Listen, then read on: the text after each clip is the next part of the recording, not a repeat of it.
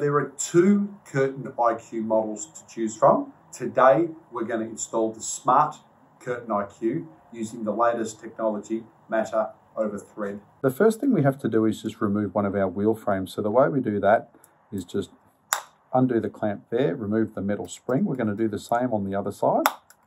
Now you can see I've got this little screwdriver in my hand and I'm just going to put it in there, twist it, and then remove that wheel frame just like that, so we can begin the second part of the installation process. We're going to fit our CurtainIQ motor between the first and second runner. So you can see I've just removed a few clips of the curtain. What we're going to do is we're going to put the rear wheel frame in between, and then we're going to turn it, and then we've got our second wheel frame and we're going to fit it up inside the track like that. We're also going to turn it and then we're going to clip it together. So next step is to put the clamps on and create the tension, but we're going to move it to the end limit first. So that part was really simple. Now what I'm going to do is, you can see I can slide it along the track. I'm going to move it to the end where I want the CurtainIQ motor to start from. And I'm just going to put the tension on it by tightening those clamps. So I've got two metal clips on either side. And now the CurtainIQ motor is clamped up in position and we're ready to start our next step. All right, now let's have some fun and get the motor actually moving, and we've got to set the limit. So the way we do that is we just wake the CurtainIQ motor up. There's a little black button.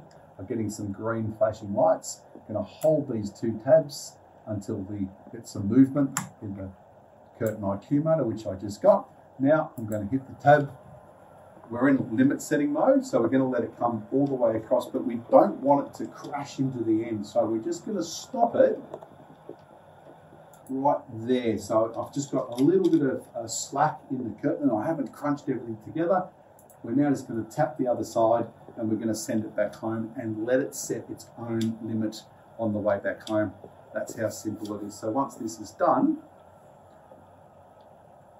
it's found its way back home. Now, if you've got the Tap CurtainIQ, you can just move the fabric and the Tap CurtainIQ will move and will open and close. You can stop it at any point and you can flick it back, so you don't have to use your wand or your flick stick.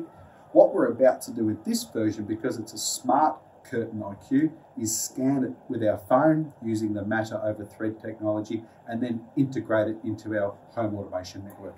So I use Apple HomeKit, and today we're going to bring this into this Broadmeadows home, which is here in the factory. So the way we do that is we just put add an accessory, and you can see I've got the scan on the phone.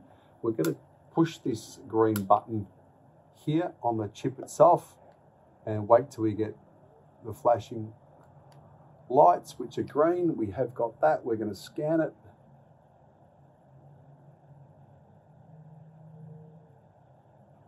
Which is now done. It knows that it's a blind. We're going to add it to our home. And it says this may take a few minutes. All right, so Apple wants to know the blind location, so we're just going to call it the bedroom. Continue. It's the blind's name, so we're going to call it the Smart CurtainIQ, which is what we've called it. Continue.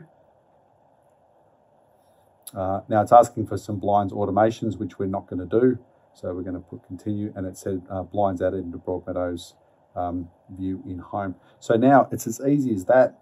You can see I've now got control of straight on my phone, opening and closing the Smart CurtainIQ, and it's using the Matter over Thread technology. I'm driving it back the other way. And if I want to use voice control, I'll just go open Smart CurtainIQ. And you can see Siri is just automatically taking care of that for me. So it's simple to bring it into your smart home network, whether you're using Google, Alexa, Apple, Samsung SmartThings. The Matter over Thread technology will make it super simple for you.